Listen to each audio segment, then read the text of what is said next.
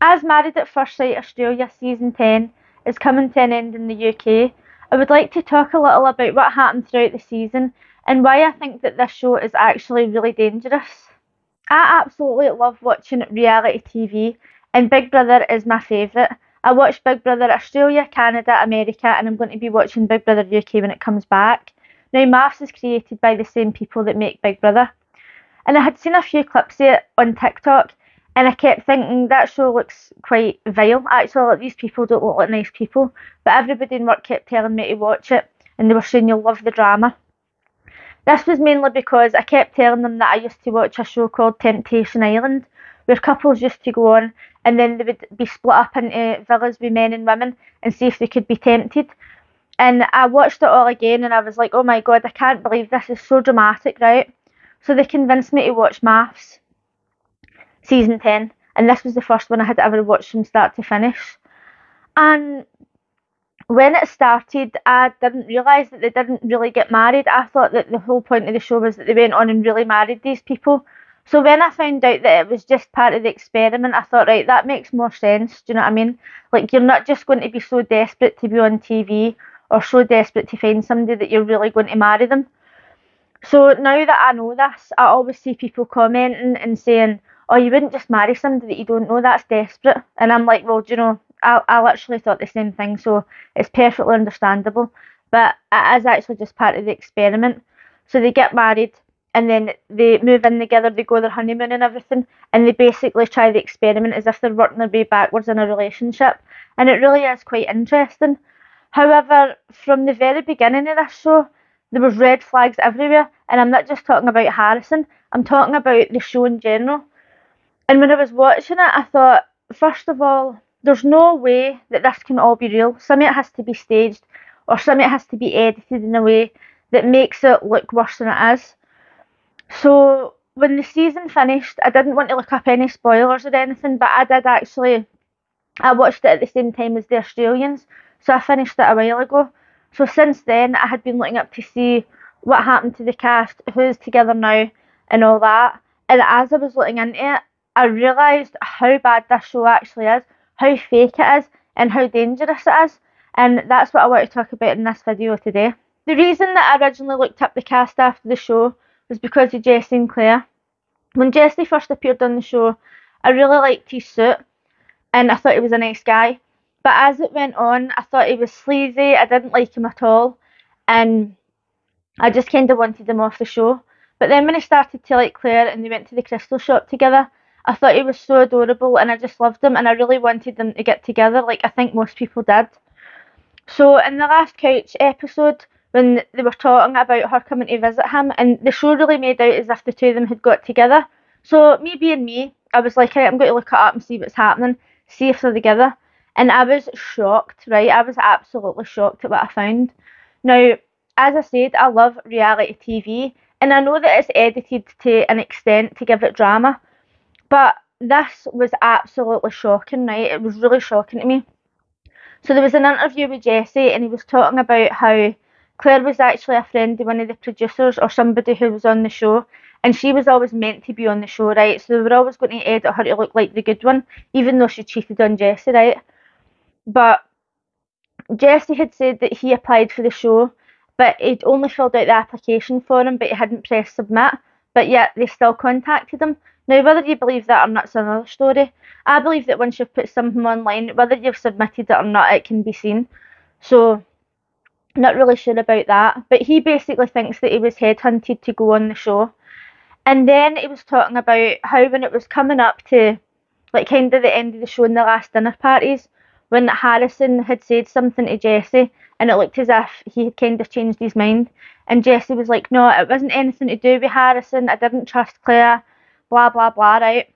And then he says that they had actually edited the show to make it look like he was saying things that he wasn't saying. And he says it was like, if you were listening to the sentences, it was like his voice was changing, like the tone of his voice was changing because they had edited in things that he hadn't said at the same time. And I was like, do you know what? That is absolute false advertising. Understand that reality TV show isn't all real and they do a lot of it for the drama. But it was just shocking to me how bad it was. And I really think that they're going to have to change how they do this. Now you can sit there and say, oh, this is the first season you've watched, it's been on for 10 years, I think they know what they're doing, right? But the problem is that they're actually affecting people's lives. Like, for real, they're really affecting people's lives. Like, they go through all these interview processes before they even get on the show. It's not like you apply, you get an interview and you get on. There's like so many interviews that you have to do. So these experts, they know what they're doing, they know what they're looking for. They're bringing on people who've got personality disorders deliberately. They're bringing on people who can be easily manipulated deliberately. And what happens if at the end of the show two people end up falling in love, or one of them's pretending they're in love because they're just a narcissist or whatever, and then they end up in serious trouble? Like on Big Brother in the past, they had two people, they were like chatting each other up, supposedly like being flirty, and the guy had like a knife, right, and he was holding it up to the woman, and it was really weird, right? And he got called to the diary room, and he ended up getting chucked out the house. And years later, the two of them ended up in jail. Now, I don't believe for a second that the people who went through all the interviews didn't know that the two of them were not right in the head. And it's the same with this. I know for a fact that the people who were doing the interviews and the experts, well, at least John, he's going to know fine well that these people are absolute fruitcakes. And it's just not fair. I really wish that they brought people on the show who were really interested in love and people who weren't absolute psychos. Like, I watched Love Island to start off with for the first two seasons, and it was fine. And as it went on, people were coming on, and it was just all about getting followers on Instagram or getting signed up with some fashion brand or whatever. And it's just ridiculous, right? Like, people are just on it for attention. And it's definitely the same with Married at First Sight. And it's a shame because there's so many people in there who I genuinely think are looking for love. However, I've taken notice some of the contestants that I found particularly problematic. While I'm going through this list, you can let me know in the comments who your favourite contestants are, as well as the people that you would just drop kick right in the face. And I think you already know who my top 3 is going to be. Just so you know, I think the vast majority of the people on the show were problematic for different reasons. But the first person I've got on this list is John. Now, he talks about how they interviewed them, the interview process, and how they got to know their personalities and all that. And he's supposed to be an expert, right? Now, I don't know how much he's getting paid to appear on that show, and I don't know if people also hire him out with that show, but he's not giving himself a good look whatsoever. If he's trying to say that he interviews all these narcissists and psychopaths and all that, and doesn't realise that they've got personality disorders, then it's not looking very good for him. They must be paying him the big bucks to make himself look like an idiot. Now, he's sitting there and he gives them good advice at the time, right? But I really wish that the experts would give more input. Somebody in work was telling me that this is the first season that the experts have given so much feedback to the couples, and I really wish that they would do more.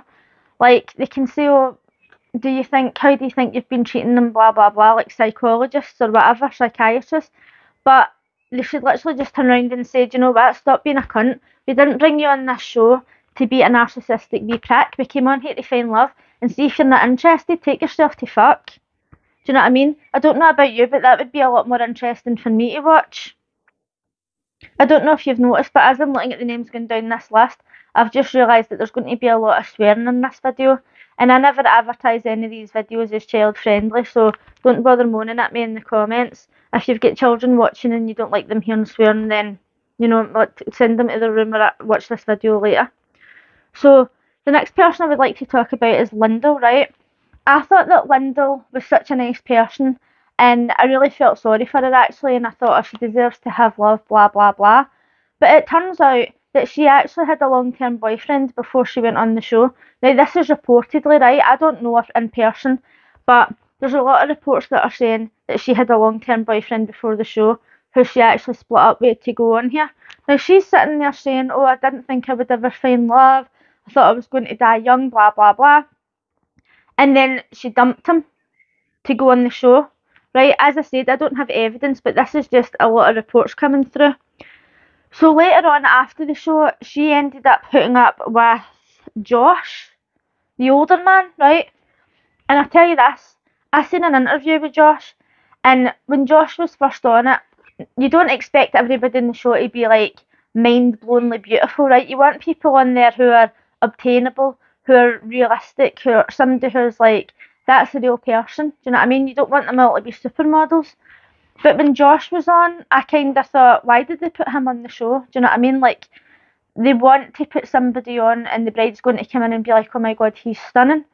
And I must admit that I didn't think that about Josh. Maybe because I don't fancy older men. However, I was watching an interview where he was talking about Lyndall, and he was saying that after the show, the two of them got together and they'd kissed and stuff. They'd went out on a date, and he went to where she lives to see if things would work out, and they didn't end up working out. And online, a lot of people are saying that she still had a boyfriend during this time. Now, again, this was reportedly, I don't know, right? I don't know this for a fact. I'm not in her WhatsApp group chat or anything. I'm just letting you know the things that I've seen, and if you've seen anything similar, you can let me know in the comments. But when I was watching this interview with Josh, right, I was like, do you know what? He is actually a really good looking guy. He is. And listen to a guy who likes Disney, 10 out of 10. I absolutely love Josh. And during the show, when he was going with Melinda, I felt so bad for him. Like, I couldn't believe that they allowed it to even go that far. And when they let them leave, I was so relieved because I thought she's taking things one step too far. But anyway, Lyndall, I thought that she was such a nice person. The only problem that I had with her during the show, before I even knew that she had a boyfriend, was when Cameron's mum says to him that because she was like so affectionate, it came across as being needy, right? And then she got upset over it. No, I'm sorry. I'd have been right over to where she lives, or I'd have been right on the phone. I'd have been like, ah, I'm needy. Listen, hen, I've went through my whole life with this life-threatening disease, and I've been close to my family, and I've had love for my family, and I've not had people telling me that I'm needy. And you know what? You're just a bitch, so don't ever fucking speak to me again. Don't let your partner's parents talk to you like crap. And I know that they weren't like officially boyfriend or girlfriend or anything, but if you're ever going out with somebody, if you're married or whatever, and their parents talk to you like that, just tell them to fuck off.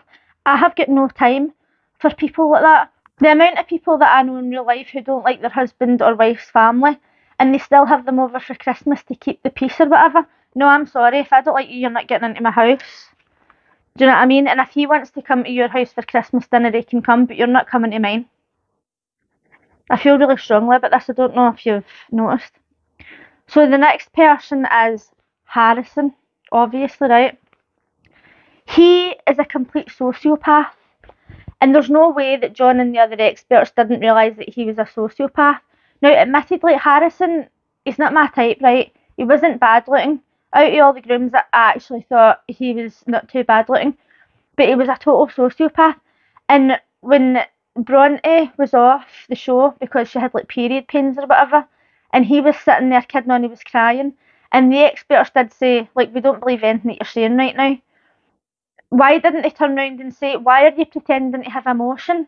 Why are you showing us that you're a sociopath? You're not even good at hiding it anymore, right? And I had an ex who used to try and gaslight the fuck out of me, and I would actually laugh at him and I'd say, you're not smart enough to gaslight me, right? In order to gaslight somebody, you have to have two brain cells to rub together.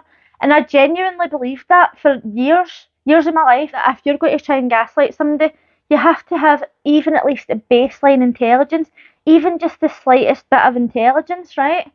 But then I seen Bronte and I was like, no, you actually don't have to be intelligent. You just have to meet somebody who's thicker than you. And Bronte is the weakest bitch, right? She's just such a weak ass bitch. I was more annoyed at her for putting up with his crap. And I know that people are like, oh, she was looking for love. And I genuinely think that she was looking for love, right? I genuinely do. And she was trying so hard. But when somebody treats you like that, and then somebody that you don't even know, right? It's not as if she's been with this guy for years, and then she feels as if they're separating, or she feels as if they're growing apart, and then she starts putting up with this behaviour. This was for a show, right? Somebody that she didn't even know. She had problems for day one, and she still put up with his crap. And all the girls, well, most of the women were telling her, he's a narcissist. He's trying to gaslight you. Her sister was saying it, and she's like, no, no, no, you're jealous, you're jealous. Like, no, Bronte, nobody's jealous of you, right? You're thick as fuck. And 90% of the problem in that relationship was Bronte. It wasn't even Harrison. And the thing that even gets me even more confused now, right, is that Harrison now has a girlfriend outside the show. He's met somebody else, and I seen interviews with the girl he was supposedly seeing when he got married on the show, and she was talking about how he is a sociopath, a narcissist, a gaslighter, blah blah blah, which we all knew. But the thing is, he's got a girlfriend now who's watched the show. Imagine sitting watching that show with your friends or family, or even yourself, right? And thinking, oh, Harrison, he's quite nice. Watching how he treated Bronte, and then going out and meeting him in a club and being like, oh, there's that guy who married at first night, right? Oh my God. And then he asks you for your number, and you actually give it to him. What the fuck, man? She must be thicker than Bronte. You'd be like that. Are you for real? No, fuck off, weirdo. You're not going to try and gaslight me. I don't understand it. Is it like a fetish for some people? Like, I know that some people like to be like humiliated, right? It's like you know, like people like to be humiliated, like guys like to be dressed up as dogs and stuff.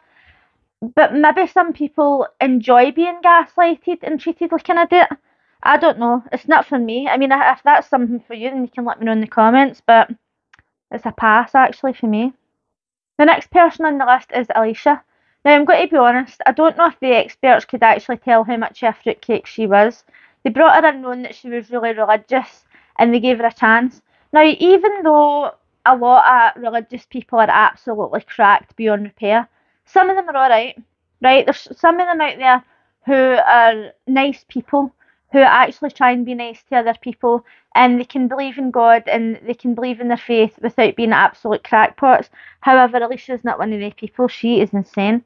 And it wasn't even to do with her preaching God or whoever it is that she believes in, but her personality was shocking.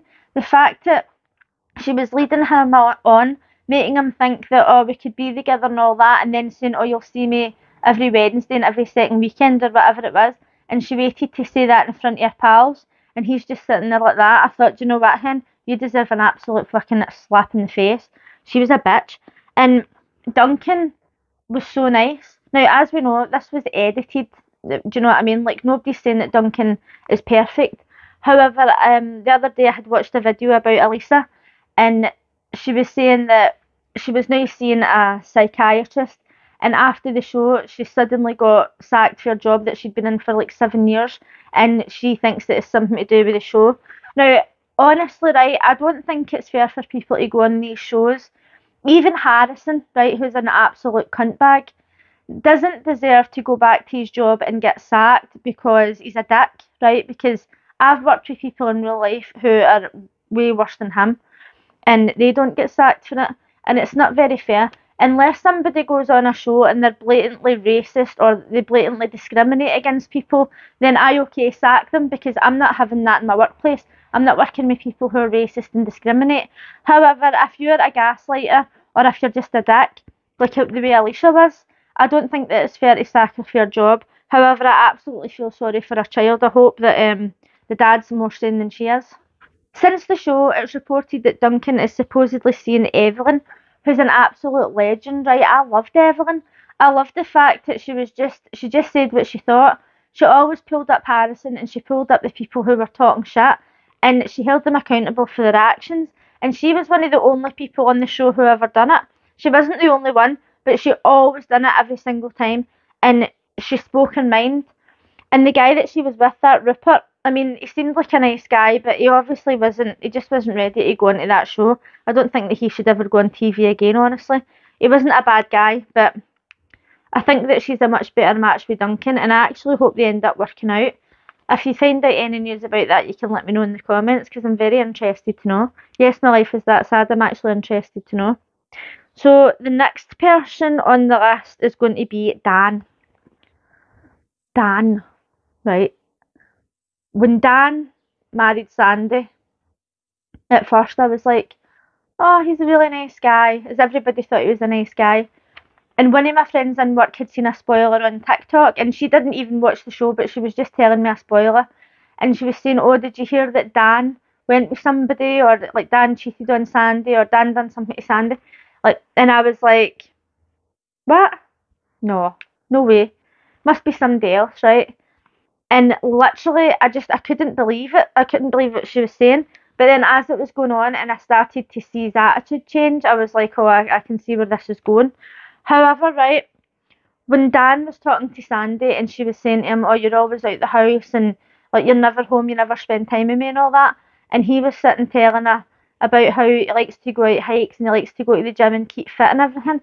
I thought to myself, he's out all the hours, right, hiking or going to the gym or running or whatever. And I thought, now I've not seen Dan with his top off, right, thankfully, but he doesn't look like somebody who's as fit as what he's making out. I'm not trying to fat shame, right, because I'm fat, but I don't make out as if I go to the gym for like 8 hours a day. I had the cheek to turn around to her and say, if I spent as much time at the gym as you do in front of the TV, I would be absolutely stacked or absolutely built or whatever. And I was like, you would be like that if you spent all that time at the gym that you're saying that you're there anyway. He's an absolute liar, right? But then he turned around and says to her, oh, I'm in beast mode, babe. I couldn't stop laughing. I was like, beast mode?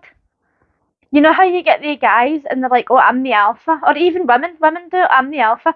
See, as soon as somebody tells me that they're an alpha, I'm like, that, fuck off. Dan is a closet gay, right? Now, I've got nothing against gay people, but if you're gay, don't come out and make out as if you pure love all these skinny, muscly lasses. I know he's got a daughter, but he's definitely 100% wanting a cock in his ass. And not only that, when Claire actually turned round and said that to him, and he gave her the death stare, and she's like, oh, why don't you go and butt fuck each other? And he gave her the death stare, right? Oh my god, it so reminded me of my ex as well, the one who used to try and gaslight me. He would give me this look as well, right? He'd give me this like stare, I can't even do it. And I'd laugh, and I'd be like, are you trying to intimidate me? No, it's like when a wee tiny cute pup like will bark at you, and you're like, oh my god, it's trying to be scary. No, it's not going to happen, Dan. Okay, sit down. Maybe and find yourself a boyfriend and put a smile on your face. I mean, when it comes to Sandy, I feel as if she really did try her best. But she always spoke about how she liked to keep fit and go to the gym and all that. But yet on the show, she never once says to me, well, I'll come to the gym with you. Or I'm going to go to the gym as well. Do you know what I mean? You can want to keep fit and not go to the gym.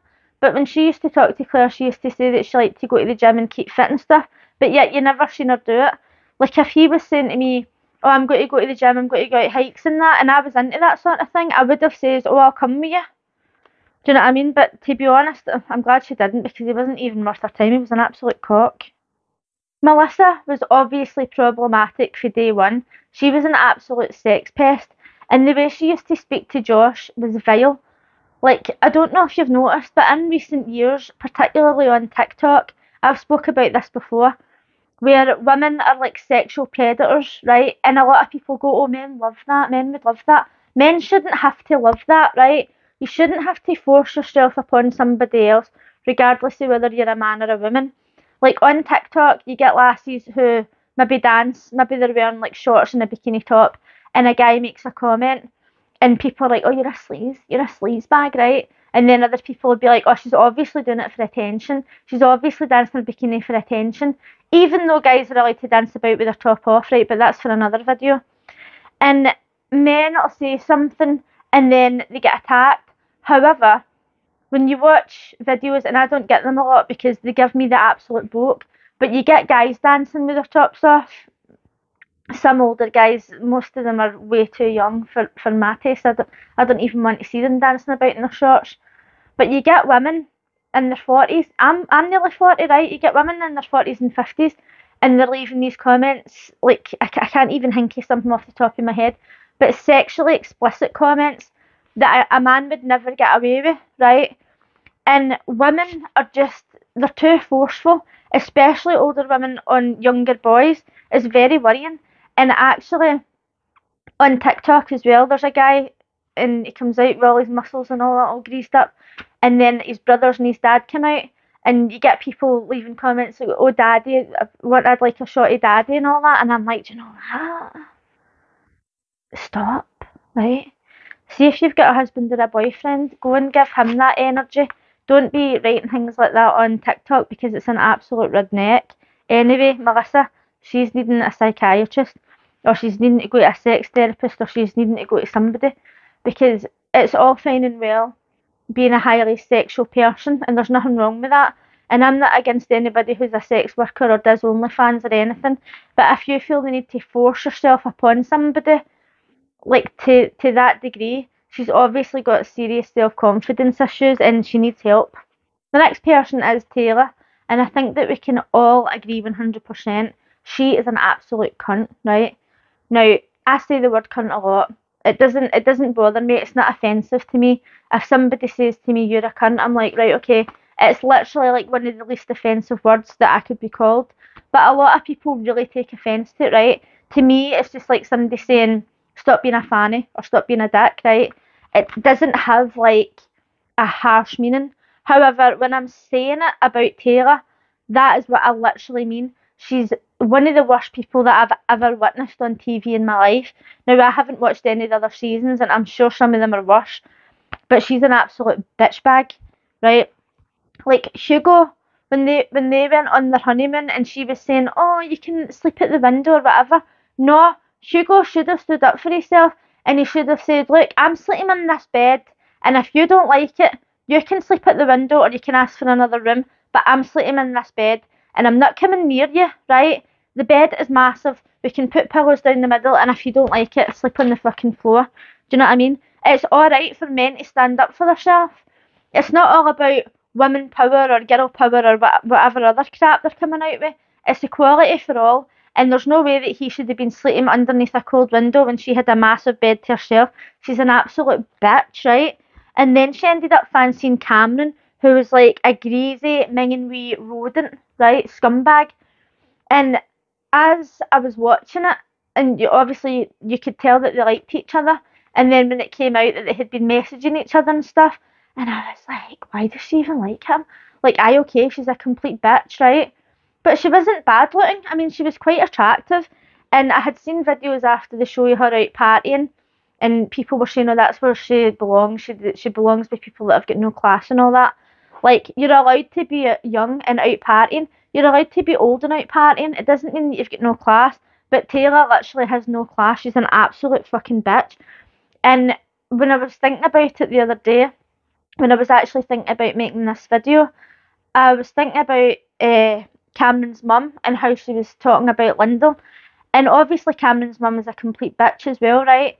And some people, it's a thing, right? Like some women will fancy men that remind them of their dad, and some men will like women who remind them of their mum. And that's obviously what's going on here because Taylor's an absolute fucking bitch.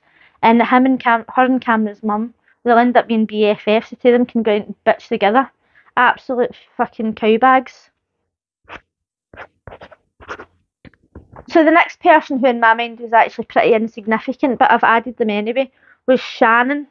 Because Shannon was still in love with his ex. And then he was talking to Caitlin, like complete crap, right? Now, I thought that Caitlin was a really nice lassie and she really tried to stand up for herself throughout the show.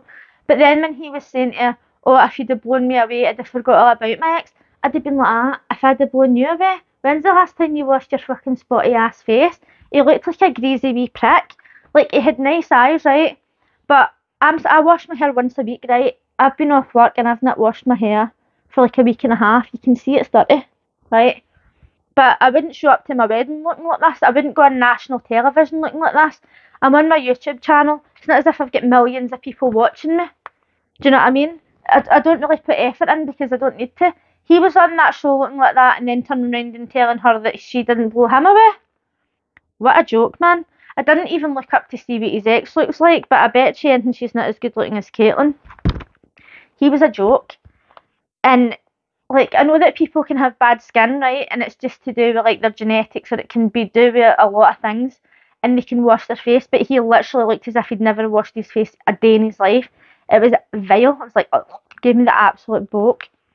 So the last person actually that I'm going to talk about who's problematic, as you know, that was like most of them, was Adam, right?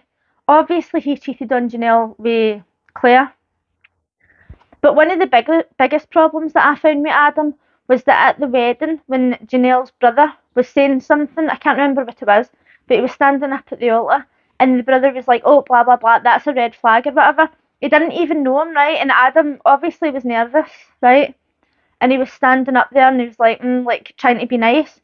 I'm sorry, but if I was on a show like that, and somebody's brother turned around who didn't even know me, had never spoke to me a day in their life, and they're like, "Oh, that's a red flag," I'd be like, "That, fuck off.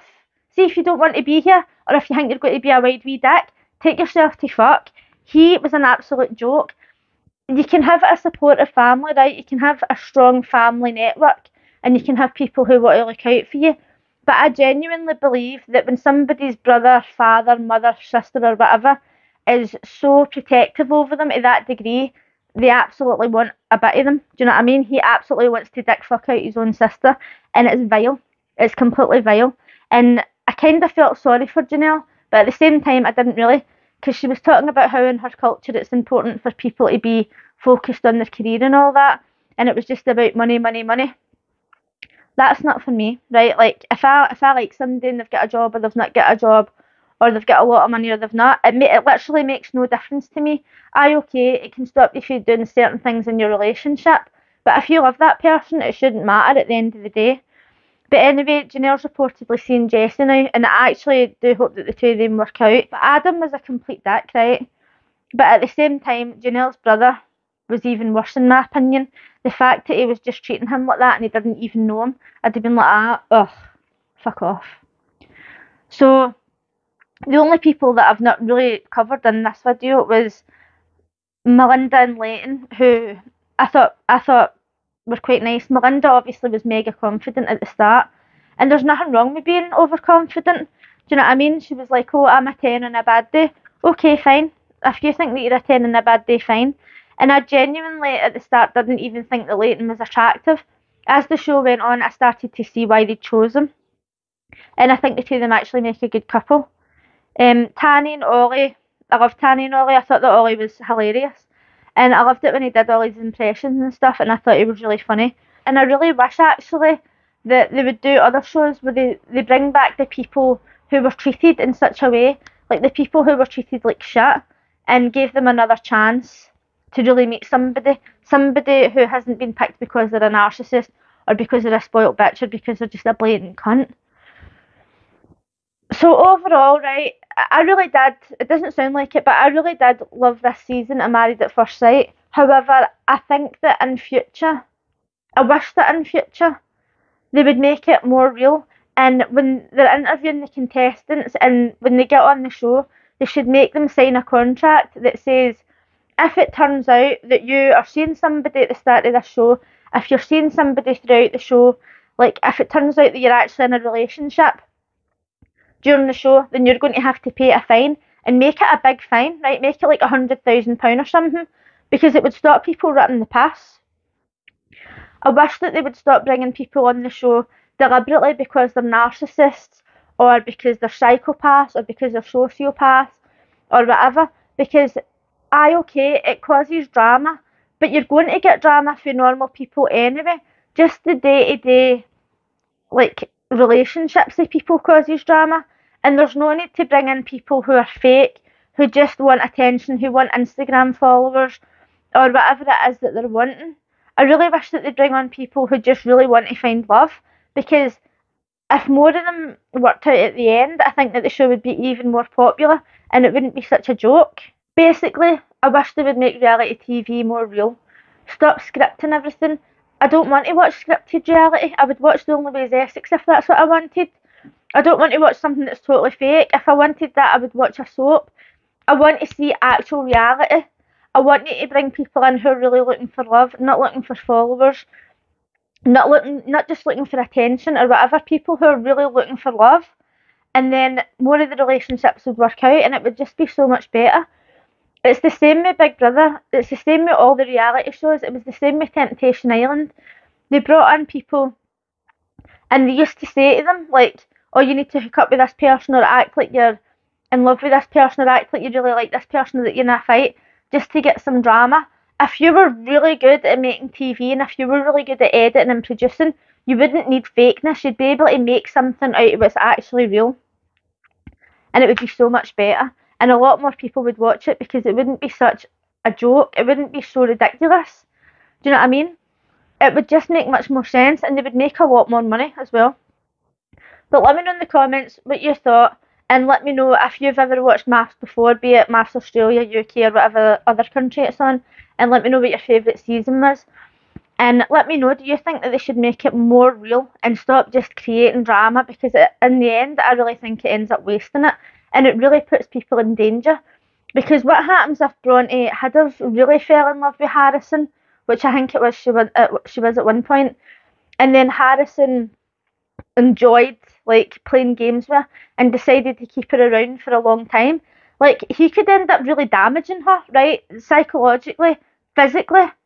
Like Dan with his death stare, right? His wee stupid death stare. I mean, even though he's not intimidating, there's nothing stopping him from turning around and actually punching somebody in the face at some point. Do you know what I mean? Like, it's just not right. Let me know in the comments what you think. I don't know how long this video's been on. It's probably like an hour. Sorry, you know what I'm like once I got on a rant. But if you made it to this point, congratulations. I don't know how you done it. I nearly didn't even make it to this point.